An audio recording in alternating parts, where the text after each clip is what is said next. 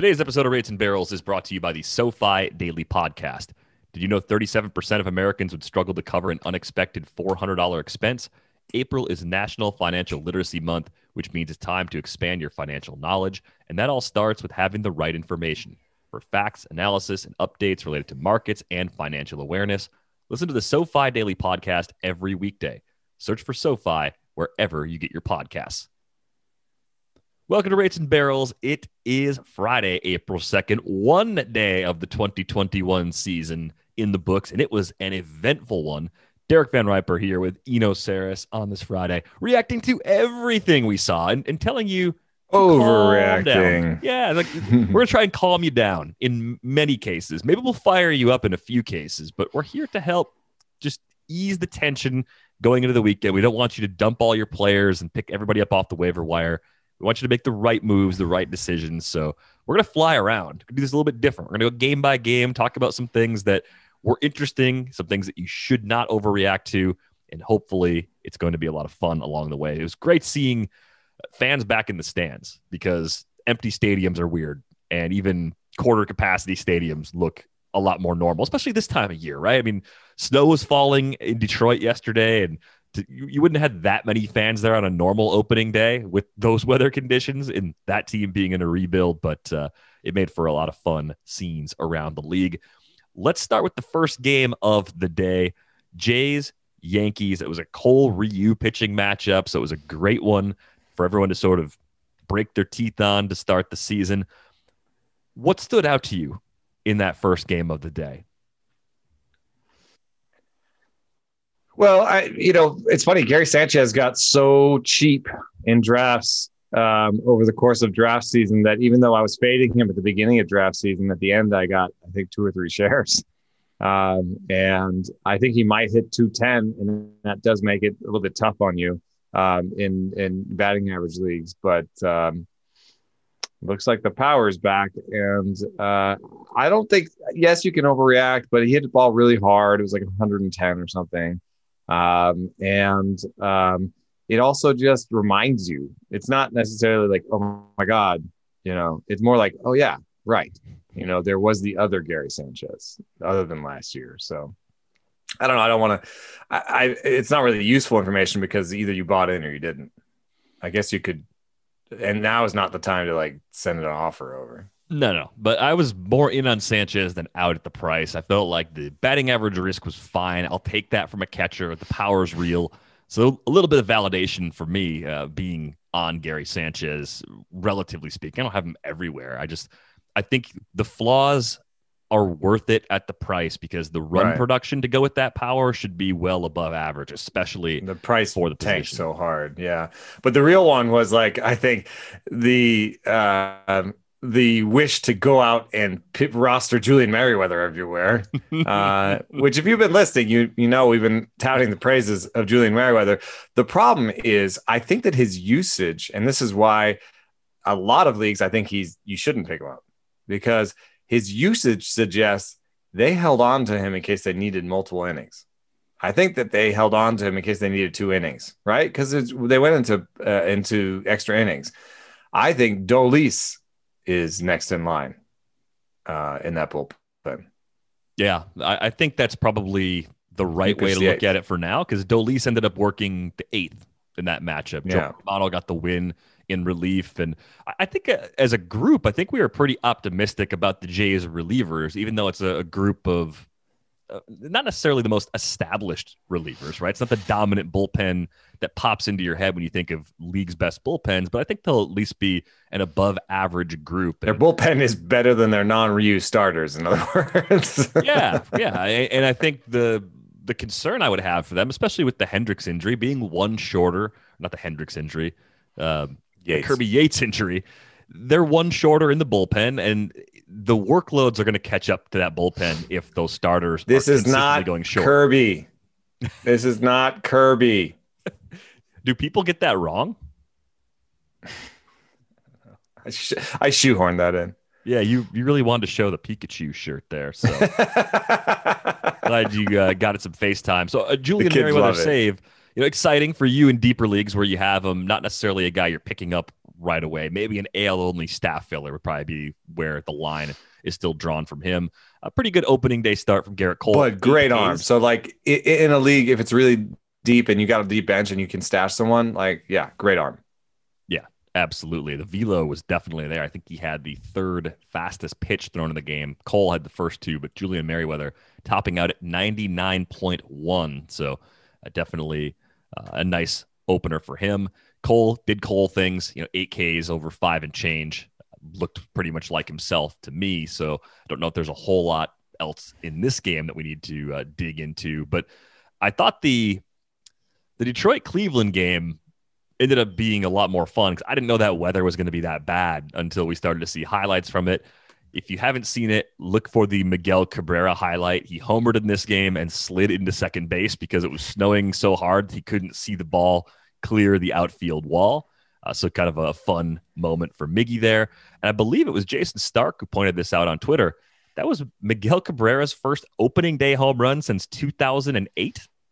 Seems kind of odd. I mean, obviously a lot of peak years still in that range. So, dude, that was the second thing that had happened for the first time since 2008 yesterday, because I did a little research for Trent Rosecrans, and Joey Votto popped up twice in his game, and that was the first time that had happened since 2008. So no country for old men, I guess. Yeah, no kidding. Yeah, what else hasn't happened in 13 years? It's going to happen.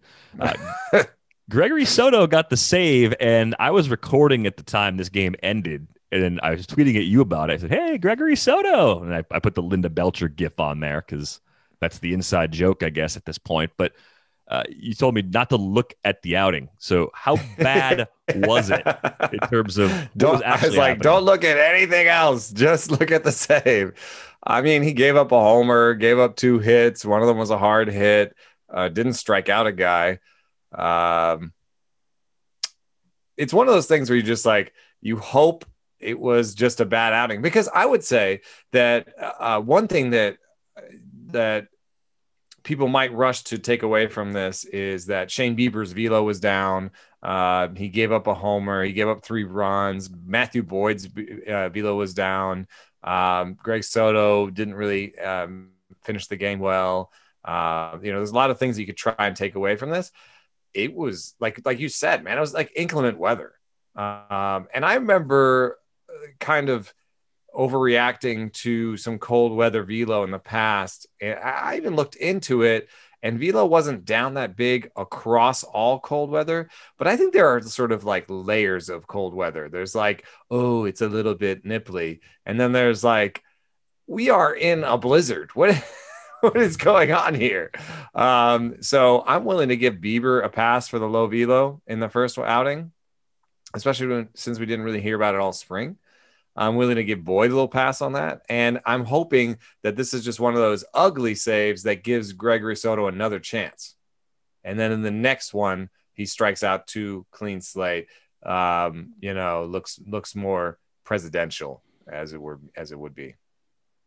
If a player's stability in the closer role were a vending machine, I would say what Gregory Soto did on opening day was the first push to start rocking it back and forth to tip it over. And for someone who's more established, the first push doesn't happen on opening day with a bad outing, right? We'll get to Twins in a few minutes. Soto is that marginal. Right.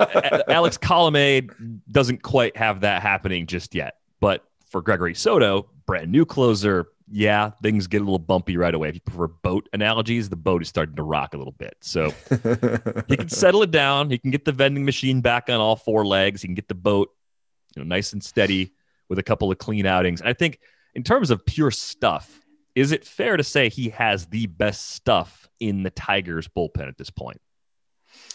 Yeah, I think so. Cisneros is decent as well. But Cisnero, for example, in a win was used in the 7th. So Daniel Norris is your setup guy? I've always liked Daniel Norris. That was before we knew that he's a guy that lives in a van, which, I just don't see him as the next closer, though. No. I want to see when they use Fulmer next. I want to see how they use him. I'm a little bit intrigued by Fulmer as a reliever. I think that could actually work. And if Soto, in fact, does tip the vending machine over, Michael Fulmer could be there to pick Like up all that the analogy. Snickers bars. I had a friend in college who the vending machine dropped on his leg. Oh, jeez. That one hits a And little of close. course we all wanted to scatter. We weren't doing anything. Yeah, vending machines just tip themselves over all the time. So I'm sure no one you were with had anything to do with that thing falling over. I bit the bullet, and even though I thought I might get in trouble, I was like, this guy's hurting. I'm gonna stay here with him. He had a big old bone bruise in his thigh. But don't drop Shane Bieber. Right? Don't drop Shane Bieber. I'm glad we can 12 help strikeouts in 6 innings. Turns out he's still pretty good. Yeah, he is going to be fine. I think the one thing I would ask you, just as a broader question as we keep going through games, does lineup position matter to you on opening day? I mean, you have to account for the handedness of the opposing pitcher, of course, and think about it more like that. But do you start to look at the initial lineups and say, okay, this is a pretty good window into how the team is viewing where these players belong, at least for the start of the year? I think you'll have to also look in tandem with the handedness of the opposing hitter. The opposing pitcher. And so I think that will come up with another name, unless we want to transition to that Rockies game you were mentioning. Yeah, let's go there. We don't have to go in perfect order. Perfect order. All right. Let's just jump over that one because I think we were talking about this. Josh Fuentes had the 2-hole. Mm-hmm. And as much as I think Josh Fuentes is kind of interesting, and I picked him up in a short-term league, who's hurt that's allowing him to play? Oh, Rogers. Yep. So they're playing McMahon at second. But Fuentes is, I'm just making sure this, so I don't say something stupid, but I'm guessing he's a righty. Yes. So if Fuentes is a righty, I doubt that he's necessarily batting second against non-left-handers.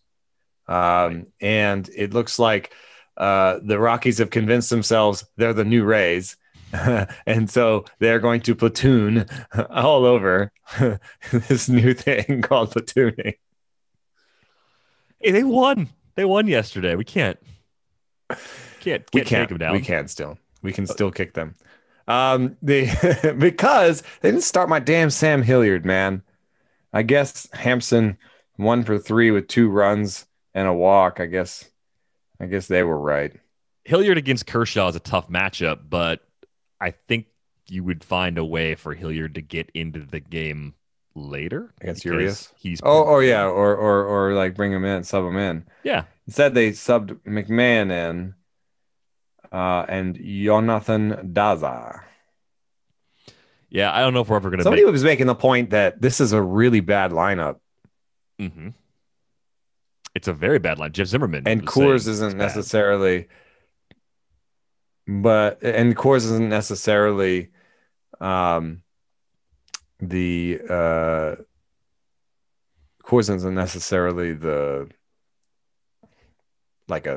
it doesn't seem like home runs happen, at least.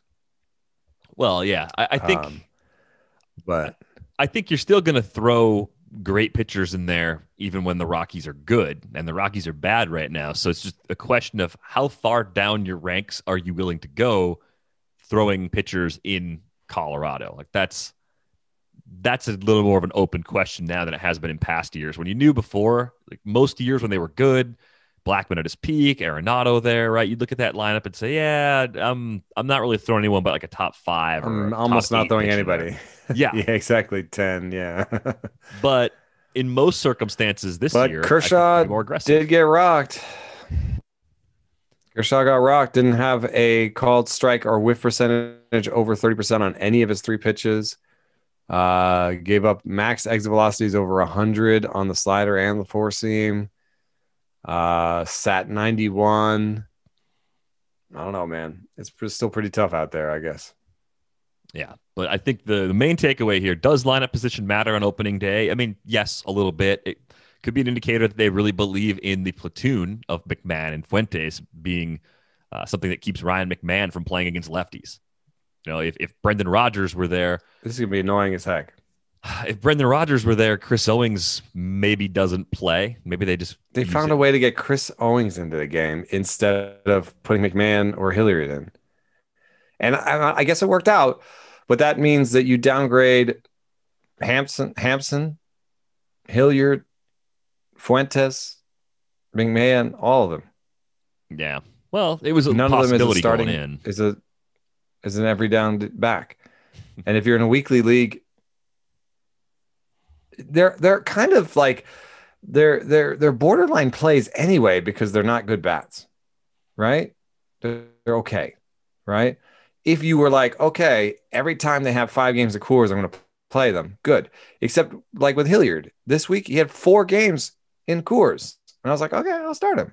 Well, I didn't in the end. I ended up putting people like Brian Reynolds and even Rowdy Tellez in over Sam Hilliard, even though he's home for 4 because he was only going to play 2 of them. Yeah. That's frustrating because my argument would be, instead of trying to mix and match, instead of trying to be the Rays or the A's or a team that has that sort of lefty-righty balance at the positions where you're a little bit weaker, develop the players. Let Ryan McMahon have a shot against lefties. So you're not winning games is not the goal here. Player development is the goal. And if you can give a player who hasn't been getting opportunities against lefties, give those players those opportunities, you might be surprised at what happens. You might see a little bit of growth. You might see a guy that becomes an everyday player instead of a big side platoon guy. But I don't know. They're following a script without knowing like why they're following it, I guess is what they're kind of trying to do there. So the Rays did it. Yeah, I mean, like it's a smart tactic, but it's just like you should be doing it for the purpose of something. If you're trying to win games, great, you're trying to win games, but they can't possibly think they're going to contend in that division. Austin Barnes started for the Dodgers. I believe he's basically the personal catcher for Clayton Kershaw, right? So that's not a sign that Will Smith isn't going to start. They did say something about it maybe being more closer to 50-50 than people thought. Every single time that Dave Roberts talked about Will Smith, he was lowering Will Smith's playing time. It was very strange. I don't think I believe it. I don't have compelling evidence to. They have said this in the past where, like, you saw Grandal, sit for Barnes in the postseason. And then they would talk about, oh, we're really trying to mix in Barnes. We're really trying to mix in Barnes. And then Grandal, usually got his 500 plate appearances. Yeah. I mean, Will Smith played 37 games last year, right? Barnes played 22, something like that. He was hurt for a little while, I think. 29. So 60-40. I mean, if it's 60-40, that's pretty typical. But that was with a universal DH last year too. So I think they'll scale back Barnes a little bit more. He's a good defender, but I wouldn't look at him starting on opening day and be worried if I had Will Smith. I don't think I have Will Smith. They could have used one more bat yesterday in the end, and they actually brought Will Smith in for a little bit, but he didn't get a plate appearance. Yeah. So interesting stuff there in the Rockies-Dodgers matchup. Let's get to the Brewers and Twins. I thought this one was over. I thought the Twins had it in the bag. They were on their A bullpen, lined it up the way they wanted. I switched it off. I took Hazel to the park and started listening to the game because I had some stuff I had to do. Like, oh, the sun's going to go down soon. I'll listen to Uke on the radio and, better luck next time. But they rallied, and I enjoyed the rally on the radio. The Twins went with Rogers in the 7th, Hansel Robles in the 8th, and Colomé in the 9th. But I'm not looking at the Twins on any given day and saying that's the pattern, because they, I think, are the team most likely to be like the Rays, start to finish with how they handle their late inning relievers. The Twins could be one of those teams that have 6 different guys get a save between now and the end of the season. I think that's true. But it is interesting that Colomé and Mark Melancon keep getting closing opportunities, even though their strikeout totals are mediocre, and that the cutter dampens exit velocity when you look at pitch types, and that they're both cutter first guys. Even in yesterday's not great game, Colomé's average exit velocity, someone did hit his cutter 110, but the average exit velocity on his cutter was 84, suggesting that there was a few that were way lower. Yeah, the min was 48.5. So he saws people off with that cutter, and he still does. One thing that stood out for me when I ran spin rates from this year and last year, just wondering, because I did have a couple DMs of like, hey, are people getting shelled today because their spin rates are down? Yeah. And because they're cracking down on pitch grip stuff, so they're not using it. I would say that's, from what I see, it's not the case. Colomé was one of, let's see here, 12 pitchers that lost more 200 or more RPM on their fastball.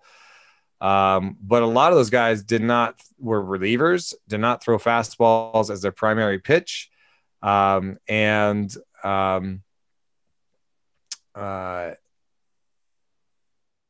don't know. I like the names on the list of people who lost fastball spin rate are not the reason, not the reason that people got shelled. Like if you think about it, like an ace that got shelled, they didn't lose their spin rate.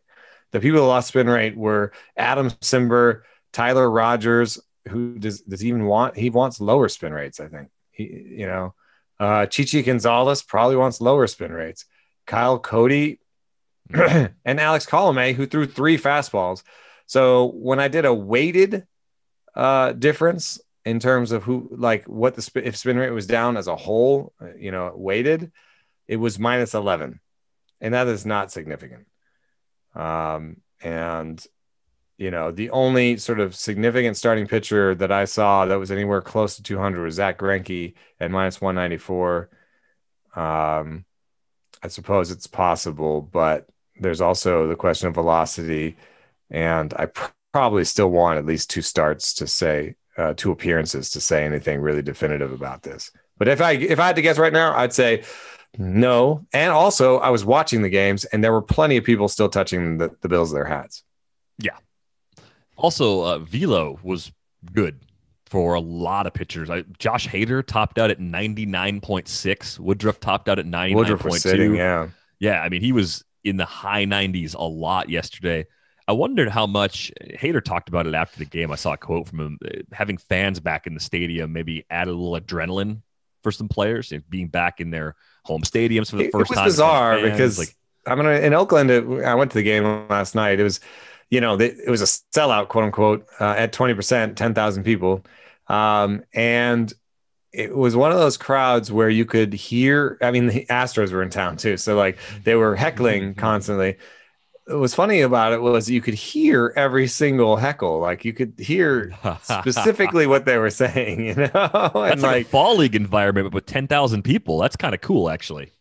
Yeah. So I heard some very specific ones like, nobody likes you, Alex Bregman.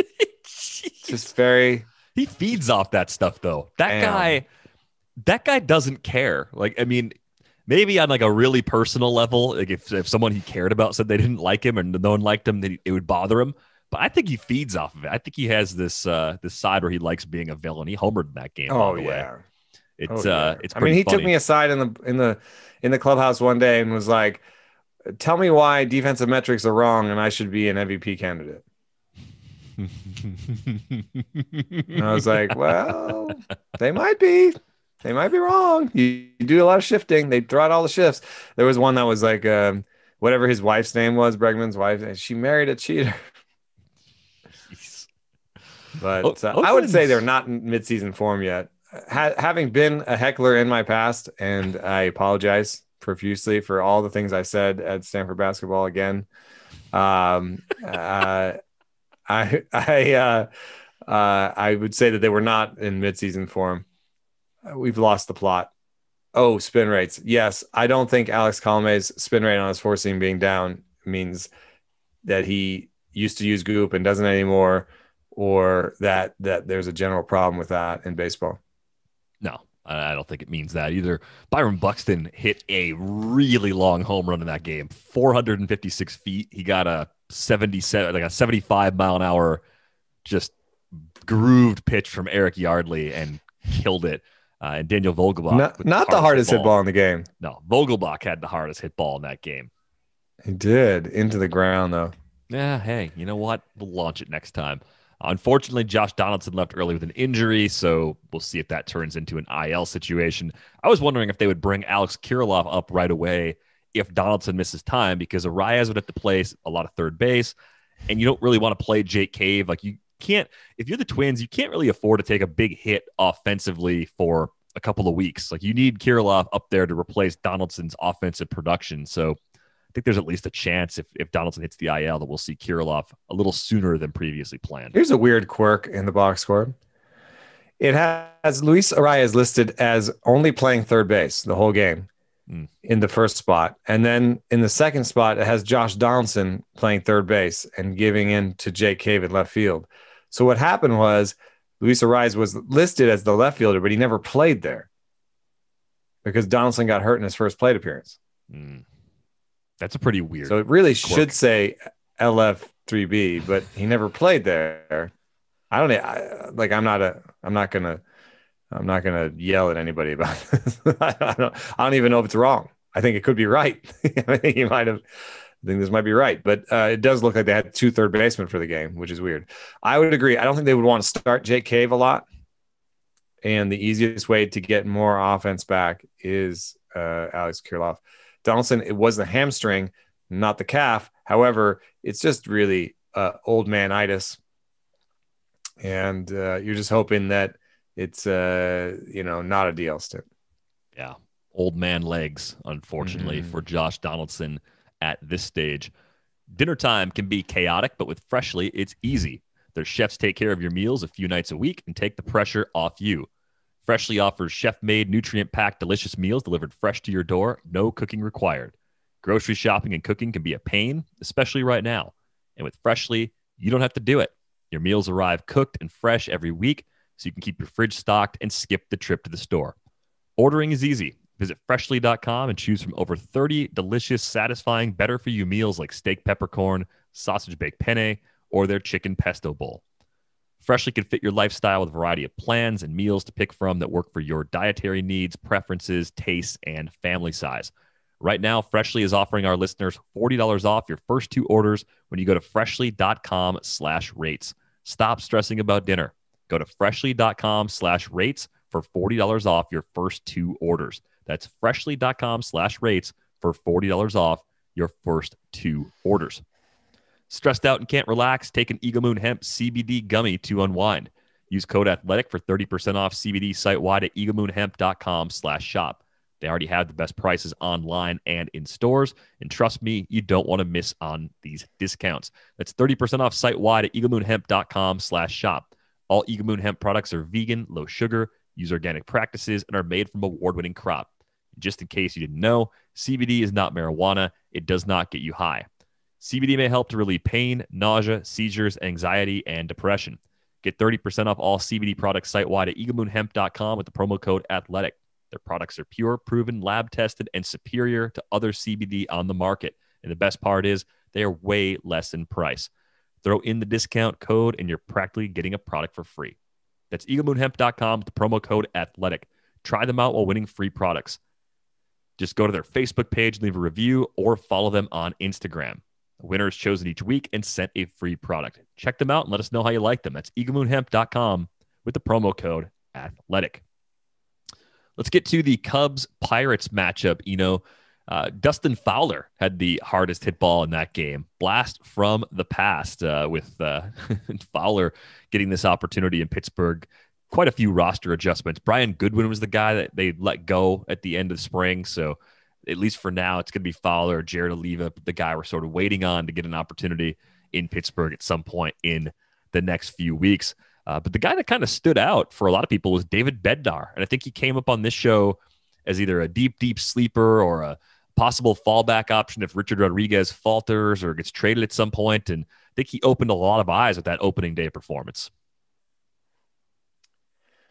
Yeah, I mean, he was in that trade with the Musgrove deal.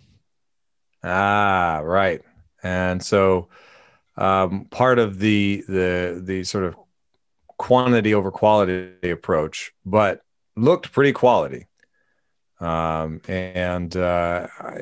think that he was on my radar. I just didn't know how close he was to the end of that bullpen. And I will have to admit, it is nice that he sat 96 and got a bunch of whiffs on the curveball and splitter. Did not get any whiffs on the fastball or called strikes. So a little bit wild.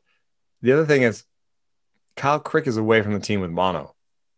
I still think Richard Rodriguez is a closer. There are some people out there who still think Kyle Crick is the closer.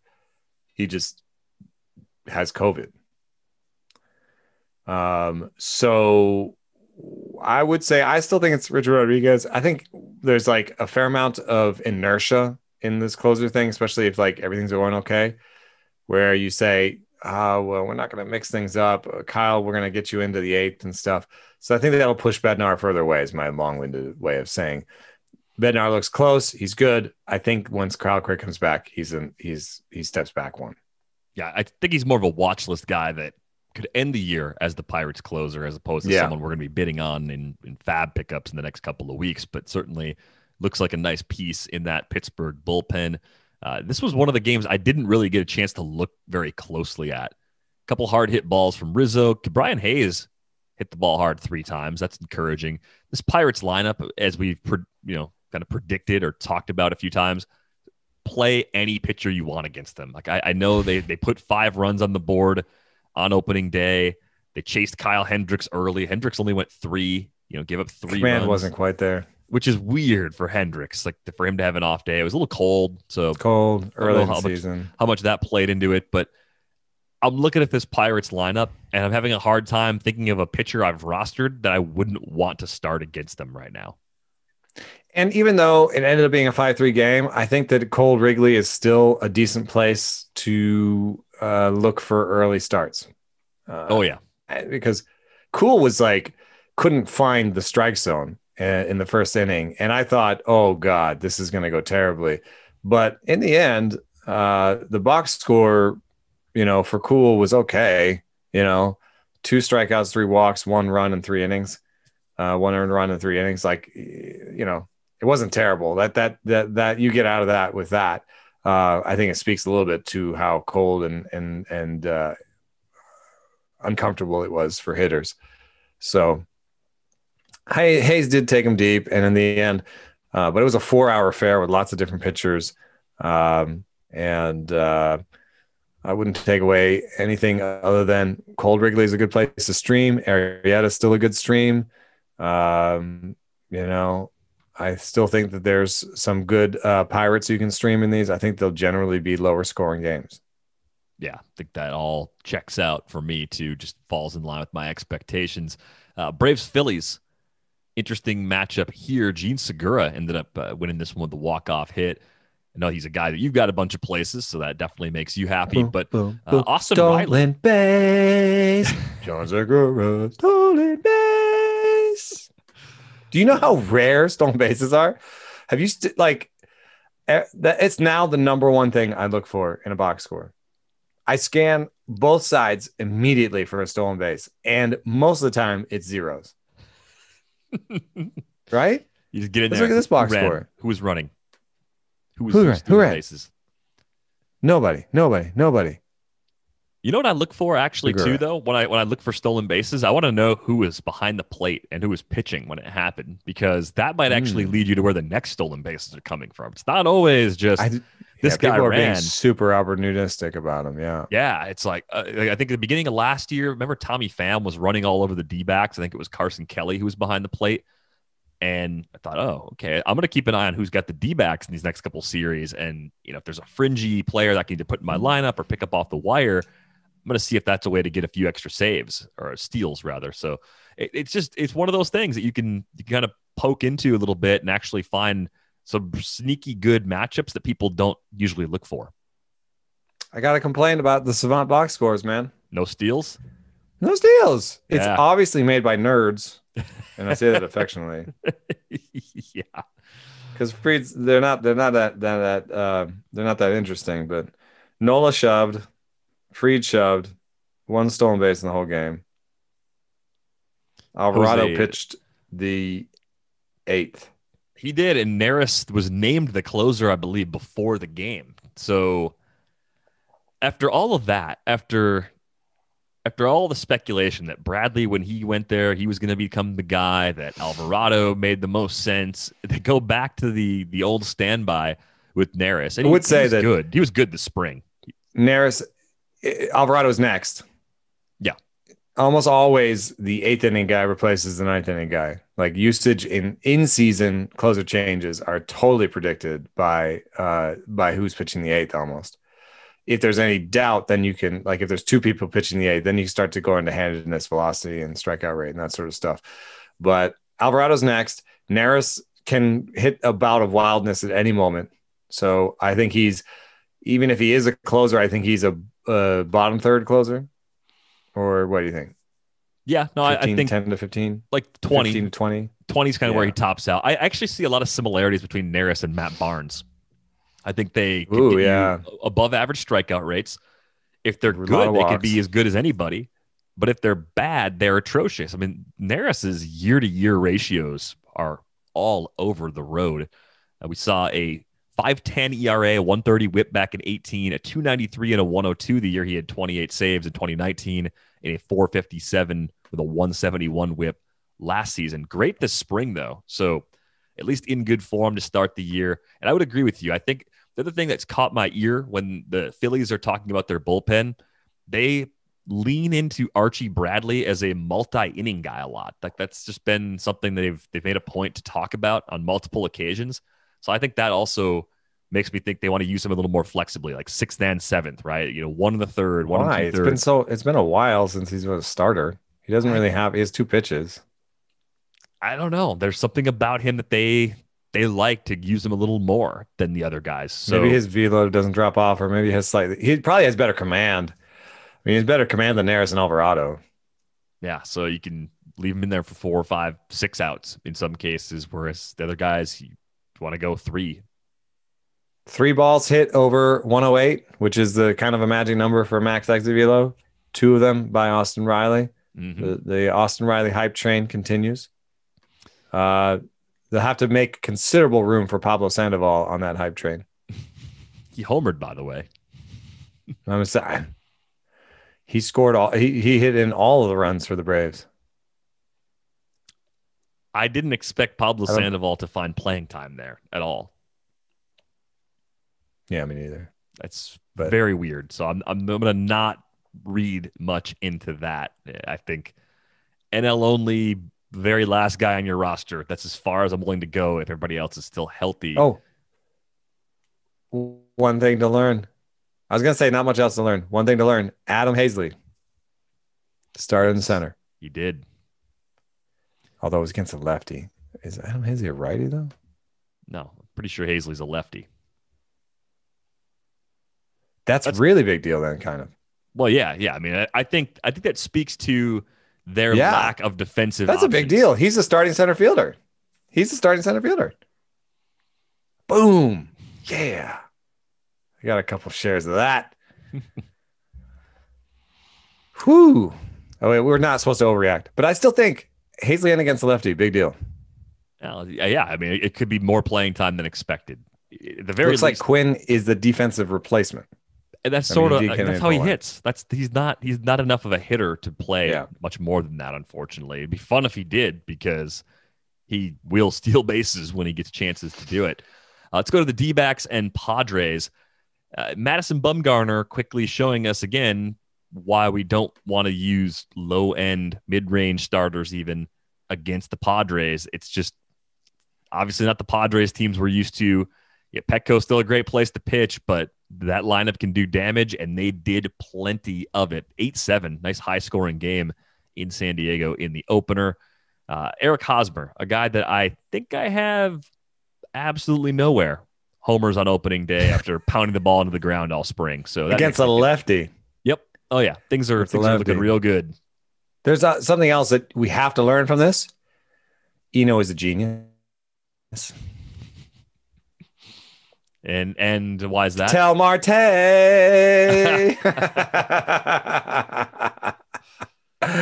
Yes, I'll do a victory lap after a 4-for-5 opening day with a home run and 2 batted balls over 105 miles an hour. Okay, I'm sorry. I'm not above that. Sometimes it's just nice to see someone you have like 8 shares of do really well.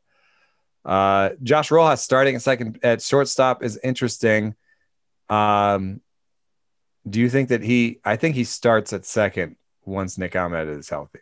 Yeah, because the defense alone that Nick Ahmed provides, that gets him in the lineup. He's the guy as long as he's healthy. So I think that particular. But there was a little bit of a undefined timing on Nick Ahmed, right? Like they were like, we don't know.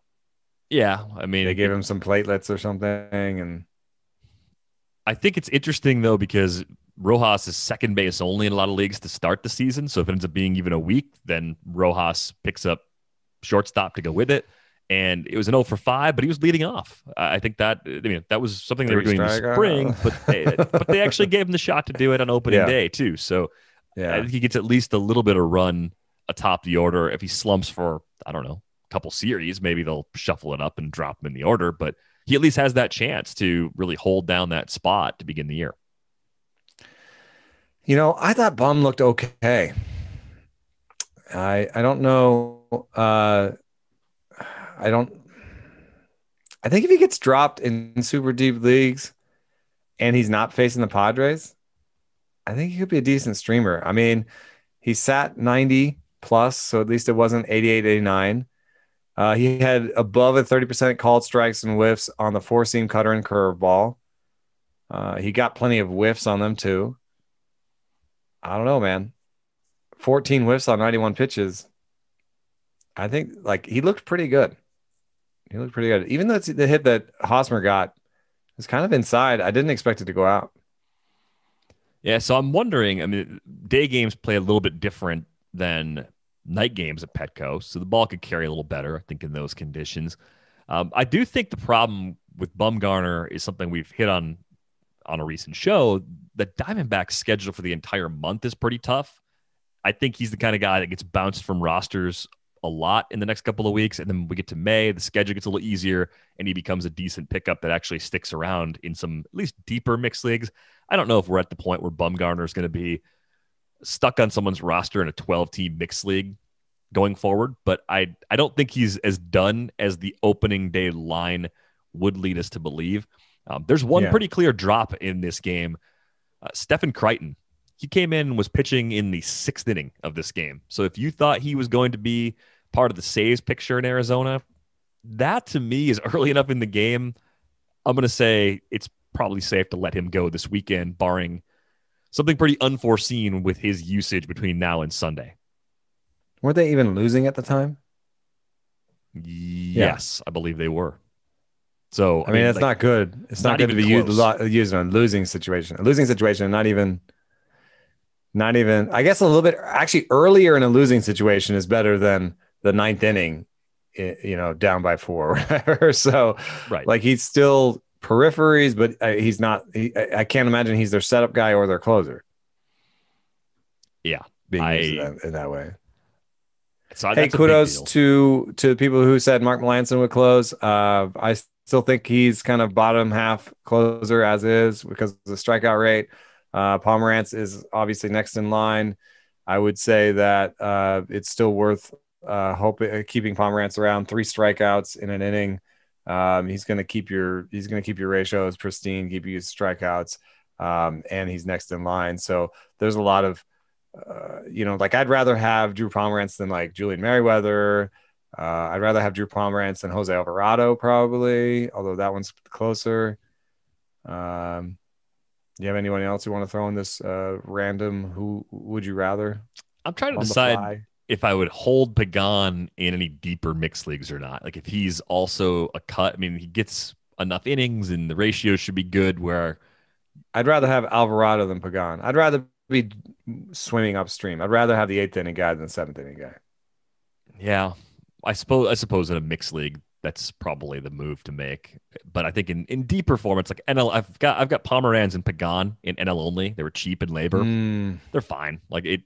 Melanson could fall apart. I mean, Mark Melanson went from guy that we didn't think the Giants could possibly trade to guy that the Braves paid the rest of the deal for after trading for him, used him as their closer over a more skilled guy in Will Smith, and then he ended up on a good San Diego team and got They did a let save him on go, opening though. day. They didn't have a closer necessarily, and they let him go. Yeah. So I don't know.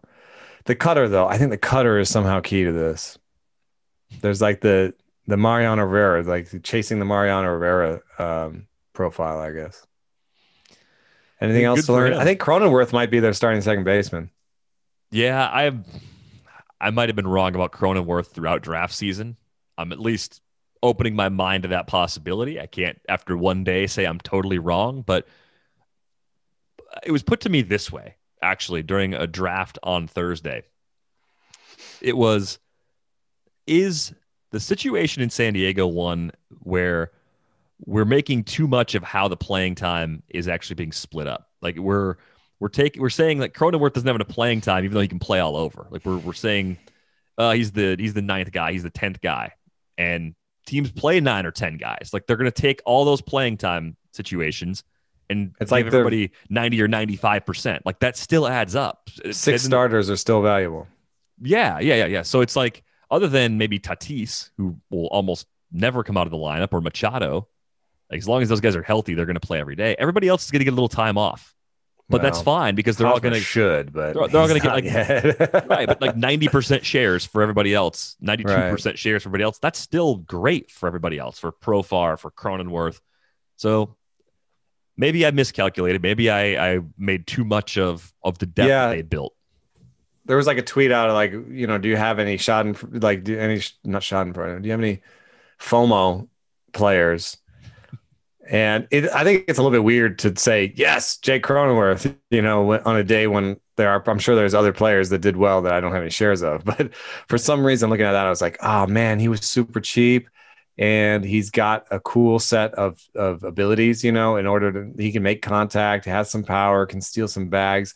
I could see him being on some winning teams at the end of the season where he only gets 500 plate appearances maybe, but he was super cheap and they got the person like a 280 average and, 20 homers and 10 stolen bases anyway. You're just like, oh man, you got that for free. Yeah. That's always the one that bothers me. It's never like a star that you paid top and then went and did star things. I'm always like, oh, you got that guy with a 300th pick. Yeah, it's those mid-round guys that got away that feel like you missed the opportunity the most because they were so affordable. Well, look, no one's perfect. Even the best baseball players strike out with the bases loaded. The best golfers sometimes 3-putt with the tournament on the line. So if you feel like you come up short in the bedroom sometimes, it's perfectly okay. And if it's bothering you, there are options. Go to GetRoman.com/rates now. With Roman, you can get a free online evaluation and ongoing care for ED, all from the comfort and privacy of your home. A U.S. licensed healthcare professional will work with you to find the best treatment plan. If medication is appropriate, it ships to you free with 2-day shipping. The whole process is straightforward and discreet. Getting started is simple. Just go to GetRoman.com/rates and complete an online visit.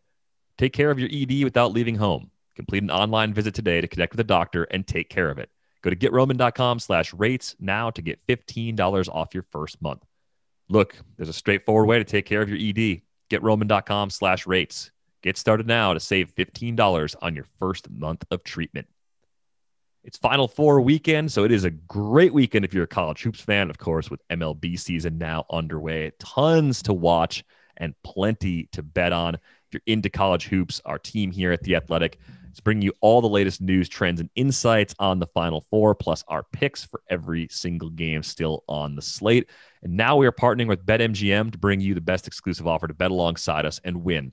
Right now, we're offering Rates and Barrels listeners a risk-free first bet up to $600. Just sign up at betmgm.com and use the bonus code RATES to take advantage of this special offer from the king of sportsbooks. This offer is for new customers. That's a risk-free first bet up to $600 at betmgm.com with the bonus code RATES.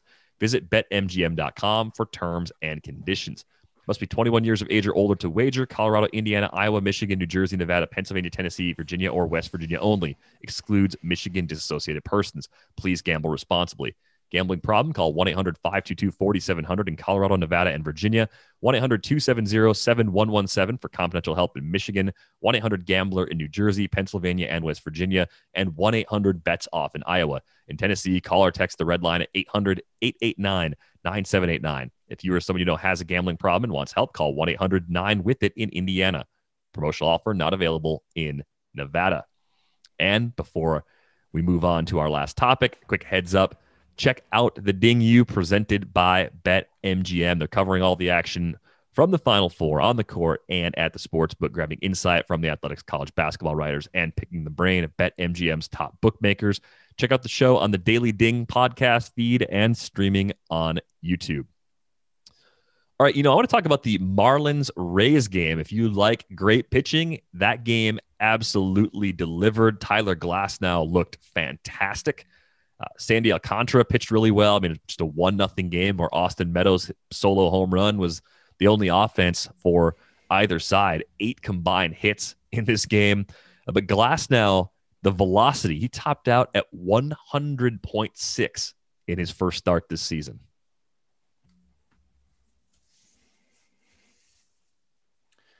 Yeah, and I was actually even more impressed by how many sliders he threw. He threw more sliders than curveballs, and he's really taken to that pitch. Got 42% called strikes and whiffs on that. The average on called strikes and whiffs, I think, is around 29. So did really well there. Wasn't hit hard. The max exit velo on the slider was 91. I think that obviously there's still some command issues, and I think that's a little bit risky to to go so hard in on a pitch that has more side to side movement than his up down curveball when he has these histories of command issues. So there's a little bit of like, well, let's see what he does against another offense with that pitch. Maybe a more patient offense would have some issues with it. Wouldn't have as many issues with it. But 5 whiffs on the slider, 2 on the curveball, 7 on the 4-seam fastball. Nothing really hit hard. Just a really great outing from Glasnow. Only 77 pitches to get those 18 outs as well. But, I mean, Sandy Alcantara was just as good on the other side. Only allowed 1 more hit, 2 hits in 6 innings, 7 Ks from him, 4 hard hit balls, so a little more hard contact against him. But the big question throughout the offseason was, are we going to get more Ks? And a matchup against this iteration of the Rays lineup doesn't fully answer that question, because you go into a matchup with the Rays with your pitchers expecting a bump in Ks. That was their big flaw throughout last season. That could change once we get to the point where if Francisco Mejia is playing more than Zunino, if we get Wander up, maybe we get Vidal Brujan up, you change that lineup a little bit, and suddenly they could be closer to a league average team in that category. But until further notice, they're a team that you're going to pick on if you're searching for Ks. Yeah, it's unfortunate, but it's also true.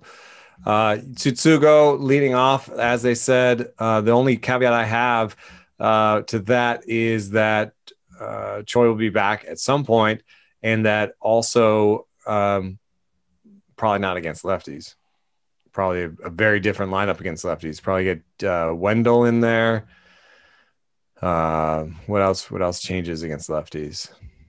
Brasso. They play. Brasso, yeah, I think and Wendell. Mike Brasso would get in. Wendell, I don't know, man. I think Wendell's just an extra guy. Yandy Diaz started against a righty. That was kind of strange to see yesterday. I would have expected that to be Wendell. That's true. But he also is oft injured, so Wendell will have his uses this year. I still have him as like an interesting jack of all trades, best ball, bench type piece that will have his weeks, but not a super big asset right now. Jazz Chisholm debuted, hit 6th, hit ahead of Alfaro, ahead of Rojas, and obviously ahead of the pitcher spot as well. I like that from a lineup construction standpoint, because one thing that's always bothered me is that you bring up a prospect and you think they're better than all but a handful of guys on your roster, but then you still hit them 8th.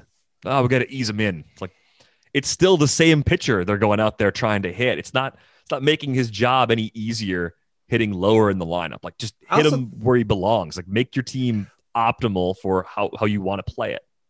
I think it does make it a little bit easier to put him ahead of the pitcher because he'll get some walks that he wouldn't otherwise. But I don't think that it actually helps you evaluate the player. Like if you're in evaluation mode at all, and you pump up their walk rate just by putting in front of the pitcher, and then you're like, well, what is his actual walk rate?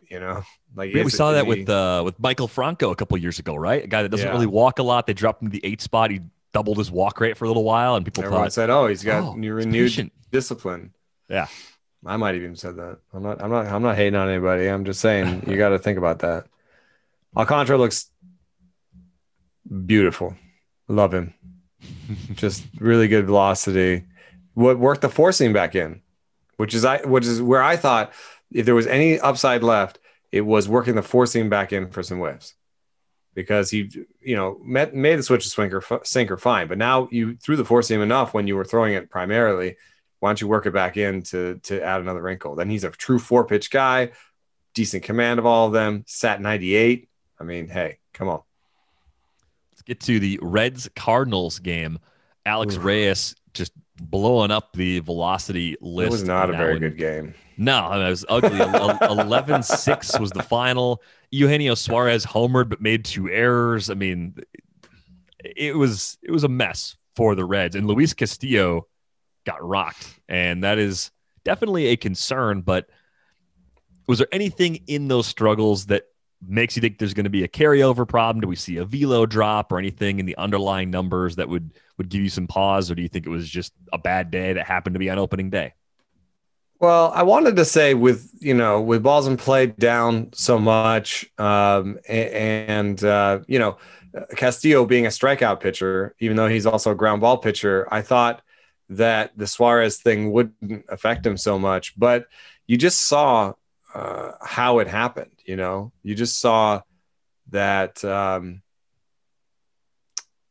there was an error and then there was a homer. I mean, it's just like, it's not necessarily always just the error. It's just like, it's another base runner, especially if it like it's something that should have been an out. So just flipping that switch from out to base runner is pretty devastating. Castillo also shows as being down in velo 2.6 miles an hour. That's a lot. Did he really sit 97.5 last year? Doesn't sound wrong. It doesn't sound wrong to you? 97.5? No, I think he was throwing really hard last year.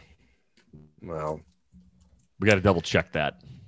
I'm doing it right now. But yeah, not a great start. And it does make me wonder if about if the defense matters, if we should have thought more about that for Castillo. Well, yeah, definitely a concern coming out of the opener on that side. Wasn't a great day for Jack Flaherty on the other side either. 6 runs on just 4 1/3, 4 Ks, a couple home runs allowed. A lot of hard hit balls from Nick Castellanos. Certainly a good sign if you had him as a bounce back player this year. A lot of people did. I was a little more into Mike Moustakas, relatively speaking. Very into Nick Senzel. He hurt himself diving for a ball. No word yet how much time he's going to miss, but they said it was a shoulder injury when he left. Jonathan India debuted, hit 7th in the order, went 2 for 4 with the double, had a hard hit ball sprinkled in there as well too. So I don't know. I don't know what plan B shuffling big league parts around would actually be. Like, I think they have to stick with this for a while unless they're going to go all glove and bring up Garcia. Crap, dude. Or go to Farmer. Castillo has been sitting above 97 this whole time. Yeah, he throws really hard. He sat 93 yesterday. That's such a drop. I'm totally worried, man. Well, that's a big drop. I'm worried, and it's the kind of drop that makes you wonder, was the tech working correctly? Like, was there something not calibrated right? I mean, we'd see with other pitchers though too. If that were the case, you'd see bigger drops on a guy like Flaherty. And I'm seeing some pretty big drops. Yeah, there's a fairly big drops on everybody. Was it a cold game? So Flaherty was down 1.5. Tyler Webb was down 1.5. Ryan Helsley is a fireballer, but he was down on the 4-seam 1. Genesis Cabrera was down 2. Gallegos was down 1.2. Come on. Alex Reyes was down almost 1. Okay. So let's say we can take one of those and just take it off of his ledger. That's still everybody another big was drop, down though. 1. But yeah, you need to give him 1.5. Like you're still, you lost a lot more than that. Well, okay. So my over under on his fastball next time out is 94.5, and that's still not 96, 97 like it used to be. Ah, man, it might be a long year in Cincinnati, man. That's I feel for our friend Clay Link. He loves that team, and he's just stuck with them right now. They were so exciting going into last season too. India did well. Yeah, 2 for 4 with a hard hit ball, a double in there. So nice day for him. Probably the weirdest game of the day. Royals Rangers, 24 runs combined. Like, what on earth happened there? I mean, the interesting thing for me in the underlying numbers, Carlos Hernandez, the velo leader on the Kansas City side, but there's not much you can do with him from a fantasy perspective in the short term. Like, he's doesn't seem to be close to saves, and he doesn't. Not a very good pitcher either. I think he just throws hard. Right. I don't think he's like close to getting more innings or anything, but no, just one of those guys that Santana hit 2 balls, 110. Yep. Power still there. That's pretty exciting. One thing I did want to say on the bullpen side is that it was interesting that Holland came in with a ton of runs, but then they went to Wade Davis when it got tight. So there wasn't officially a save chance in this game, but looks like it's Wade Davis and then Greg Holland.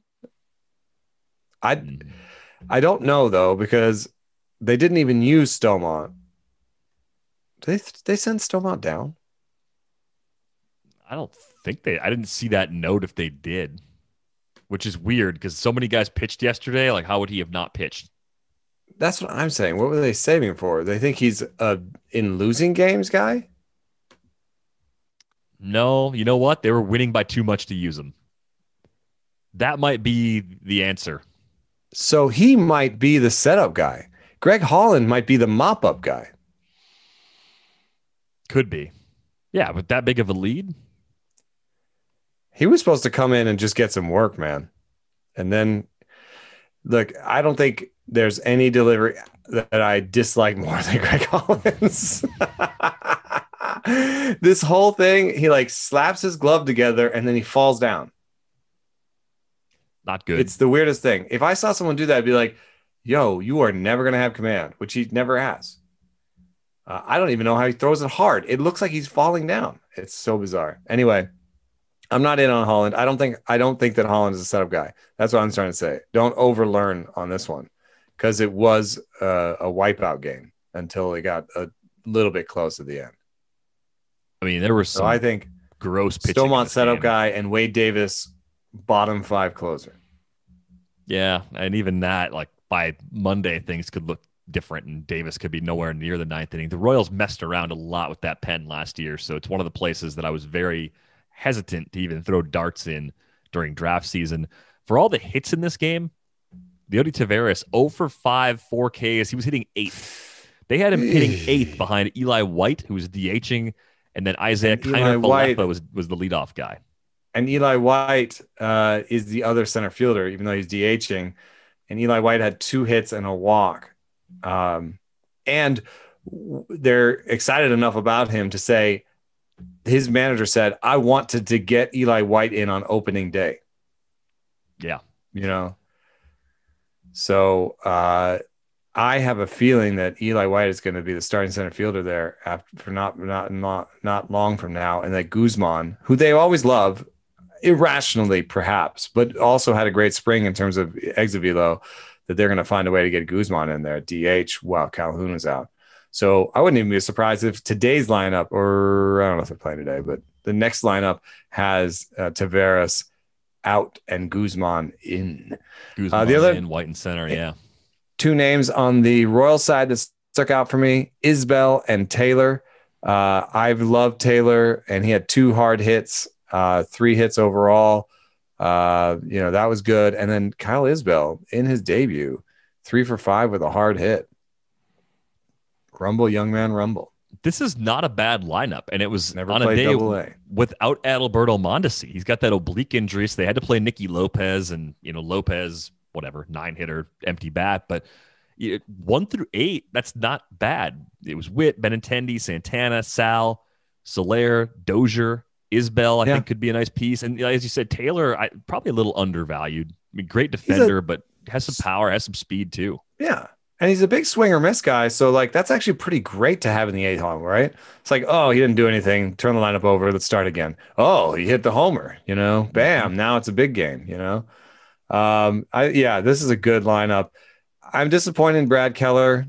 I thought that this was a bad Texas lineup, and at home, I didn't see enough of him because he pitched 1 1/3, and I was like watching other games, and I switch over and he was out already. So I would have to say he gets a mulligan, though. I think he's earned a couple more turns through the lineup, through the rotation. Just brutal. Probably true of Gibson too, but we got a couple more games to get to real quick. Let's do it. Got to fly through these. Angels White Sox from the late night viewing. Anything catch your eye in that one? I like that Luis Robert. There is a T in there. Stole a base. Stolen base. Max Stassi, home run. Bang, bang, boom. Dylan Bundy and Lucas Giolito. That was pretty much a pitching duel. I know that there were some runs, but that was a pitching duel to me. I thought they pitched very well, both of them, and I thought it was a really good game. I really enjoyed it. A lot of really good pitching from those guys. Some good hitting, some timely hitting, and a couple lasers.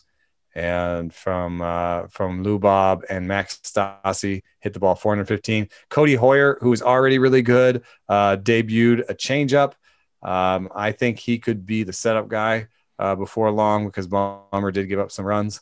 Otherwise, I don't know. Shrug and say pretty good game.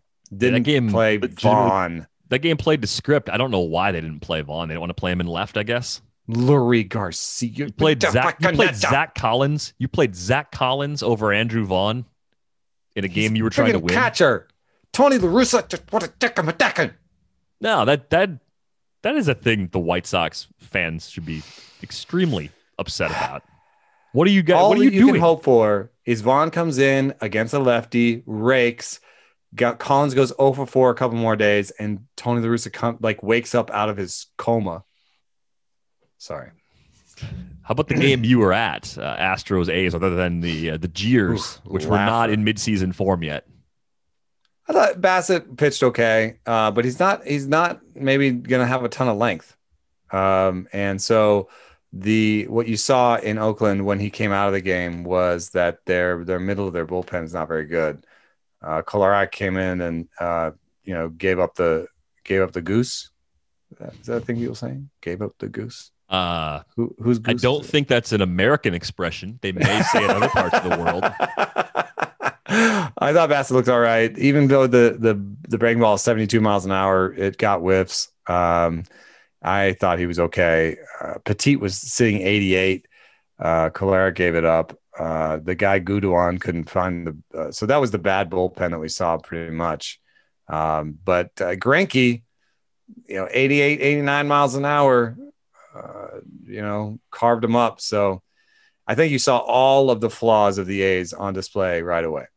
Yeah, I think kind you of can a hit or miss offense, iffy bullpen.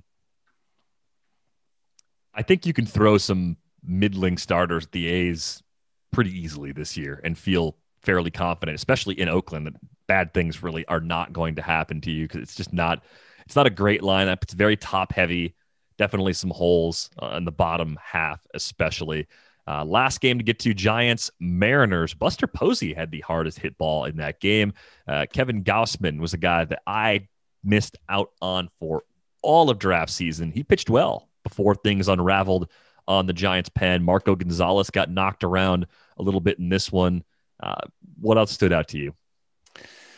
A little bit weird. Montero doesn't really give up homers. He gave up a homer. I saw a bold prediction, or not even a bold prediction, a prediction from Brad Johnson that Rafael Montero might be the first sort of established closer to lose his job. I don't know. Do we know who? Like, a little bit of tie game is like an interesting thing because they might have been keeping their setup guy for after Montero if. In a tie game like that, except it wasn't a tie game. They were going to win this game. So Will Vest is the setup guy. Rule 5 guy, Will Vest. What are they doing? I think Misowicz. Misowicz is he's a lefty though, but I think I would say he came in after Montero. I would say that he is next in line. That's my guess, but could be Vest. And they could just let Montero do it ugly. Yeah, I don't think there's a rosterable fallback option in this pen yet. I'd be curious to see Kendall Graveman in short relief, though. I think there's a chance that maybe he throws 95, 96 with a pretty good sinker when he's doing it. Yeah, he'd be the guy that I would think about if I was in a deep enough league to stash the next Seattle reliever. Yeah, Fraley started and left, but got in 3 walks. So just after I drop him in my 20-team dynasty, I still don't think Fraley is a big of an asset. Hopefully, Kyle Lewis's injury is short term, and as soon as Lewis is back, Trammell goes back to the left, or Lewis takes over and left. So I don't know. I don't want to overlearn from that Fraley and go try and get him. Slater's homer was like 99 miles an hour and oppo, and I don't want to call it lucky. I don't think any homer is like 100% lucky, but I don't know that I saw that homer and was like, oh, Slater, go run and get him. I've seen somebody say like, oh yeah, you can get Slater like 20 rounds later and get the same that you can get from Lou Bob. No, man, I don't think that. I don't think. Wow, he's those are some strong drugs.